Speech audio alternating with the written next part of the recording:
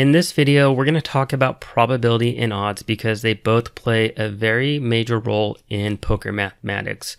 So let's start off talking about probability. So basic definition of probability is that it's the likelihood that something will occur. Now, in terms of probability, it's used in all sorts of different areas of study, such as mathematics, the sciences, business, finance, and of course, in our case, gambling, because poker is a form of gambling.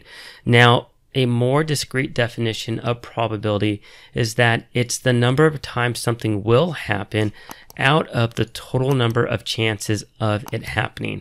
So, for example, we could say it's going to happen 1 out of 3 times, or 33.3% of the time.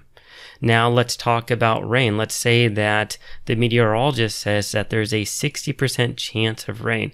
Well, what that person is saying is that the probability of raining today is 60 out of 100, or 60 divided by 100, or if we just break that down further and simplify it, 6/10 or 3/5, or there's a 60% chance of rain, like we said right here. So pretty basic, right? Well, let's do an example of determining the probability of being dealt pocket aces, or let's say the probability of asking to be dealt any specific pocket pair before the dealer deals them out. So we know that in a deck of cards, there's 52 cards and there are 4 aces, right? The ace of clubs, diamonds, hearts, and spades. So let's think about this. The dealer is dealing out the cards. They deal us 1 card, and the first one is an ace. Well, once we're dealt that 1 ace, we know that there's only 3 aces left in the deck. And out of the cards that we've seen, we've only seen 1. So there are 51 cards that have been remained to be unseen. So what's the odds of the second card being an ace? Well, it's going to be 3 out of the 51 cards that we haven't seen.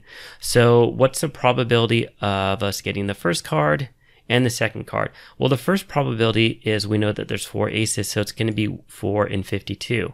That's the odds of the first card. The second one, like we just said, is 3 in 51. And so to determine the probability of getting 2 aces, it's called combined probability. And so we multiply these two together. 4 over 52 times 3 over 51 gives us a combined probability of less than 1%. So 0.452% probability of being dealt pocket aces. And this holds true for any poker pocket pair if you ask for a specific pair before it's being dealt from the dealer. All right, so now let's talk about odds. So what are odds? Well, odds are just simply another way of expressing a probability, and they're commonly referred to as ratios, such as what you see right here, such as 2 to 1. Now, in terms of odds, we commonly see in gambling things mentioned in odds rather than as a probability percentage, such as, for example, 2 to 1. And if we think about a specific poker odds, well, let's talk about the odds of flopping a set or better. That is 7.5 to 1, meaning that we have 7.5 to 1 probability of flopping a set or better. Now, in terms of odds in poker, we can think of it as being used in 2 different ways. It's the probability or the odds of making a hand. That's one way that we can think about using it. And the second one is pot odds, which is the odds that when we bet that we're offering our opponents to call, or if somebody else bets and we are going to call that bet, that's the odds that we're accepting. So we're going to talk about these a bit further as we go into this lecture. In regards to pot odds and the probability of making specific hands, we're going to discuss those as we progress in the course as well. So don't worry if this isn't making complete sense right now. It will as we progress in the course. So let's talk about pot odds ratios. So when it comes to pot odds, we're primarily concerned with the odds of the caller because when we're calling a bet, we're usually calling with the worst hand, which is going to be a drawing hand. So for example, let's say that we're getting 2 to 1 pot odds, and don't worry, we'll figure out how to calculate this as we progress in the course. What this is telling us is that we are risking 1 to win 2 here. And let's just assume that these are dollars. So we're risking $1 to win $2. And in terms of this, we can actually look at this as a reward to risk ratio. So 2-to-1 pot odds actually means that we are risking $1 to win $2. And let me go ahead and get my pen tool because I want to go ahead and draw some arrows so you understand this. So we are risking $1 to win $2. So 2-to-1 pot odds is giving us a specific reward to risk ratio. I want you to understand that because this is going to come into play as we better understand pot odds and odds in general. Now, in terms of odds, we can view them as a ratio or we can view them as a percentage. So let's talk about viewing them as a percentage on the next slide. So when it comes to viewing odds, we have an option. We can view it as a ratio or a percentage. Now, I don't know about you, but when I look at an odds such as 2-to-1 or 8.5 to 1 or 7.5 to 2, looking at that, that's cryptic to me. I really don't understand what it means. I actually have to convert it to a percentage to understand it a lot of times.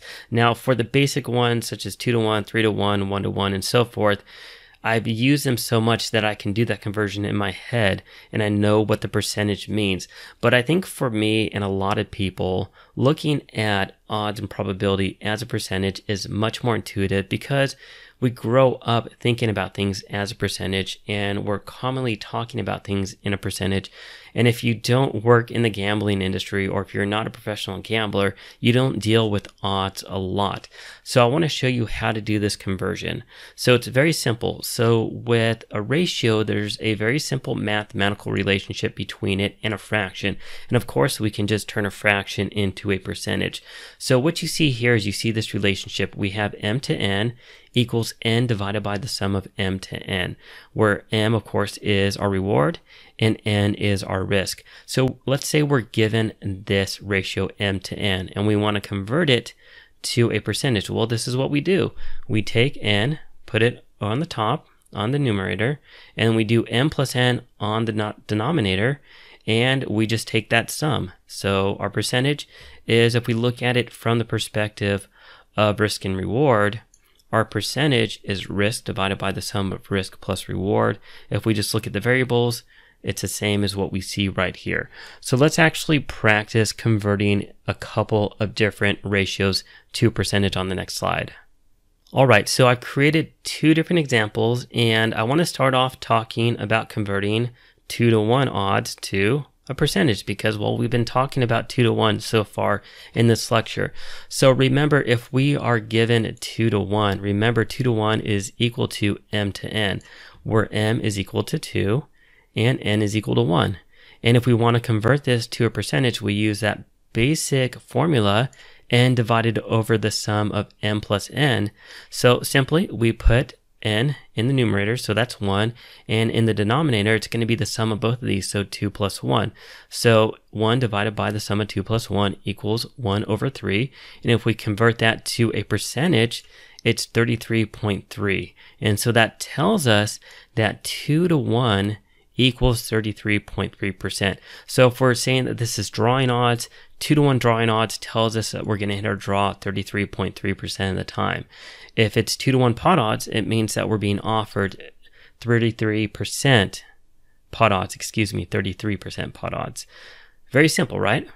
Now let's talk about 3-to-1. So let's do another conversion. So again, 3-to-1 is going to be equal to m to n, where m is 3 and n is 1. And then again, we use this very simple formula, 1 divided by the sum of both of these, 3 plus 1, and that's going to tell us that it's 1 divided by 4, and 1 divided by 4, of course, is 25%. So if we are being offered 3-to-1 pot odds, it means that we're being offered 25% pot odds. Now, don't worry if this doesn't make sense with the pot odds and what that means. We're going to talk about pot odds. We have a lecture dedicated to it, and we're going to talk about it more than once. We're actually going to talk about it multiple times as we go throughout the course. I'm going to explain what it is. So that's how you do this conversion. Now, we don't always have to do this conversion. There's actually a very simple way to do it directly in a percentage format, but I wanted to make sure that if you were given these odds, or if you viewed something as an odds as a ratio, you wanted to do the conversion, you could easily do it this way. Now, for those of you that just want a simple table as a reference guide, well, here's one that I created. You can create your own. You could print this out. It's up to you. But for those of you that play online, and if you just want to compute things as an odd, and you don't want to have to do the math in your head because you're playing online, you don't have a lot of time, well, you can have a table like this ready to go. So what I've done is I just put a simple odds to percentage table here that tells you the percentage that refers to the specific odd. So for example, the two that we've done so far, we did 2 to 1 and 3 to 1. So we have that equates to 33% and 25%. So that's our quick introduction, our primer on probability and odds. And I know it really wasn't that quick of an introduction, but it was a very high level overview of odds and probabilities and ratios and percentages. So if you have any questions, please let me know. If not, thanks for watching, and I'll see you in the next video. Take care.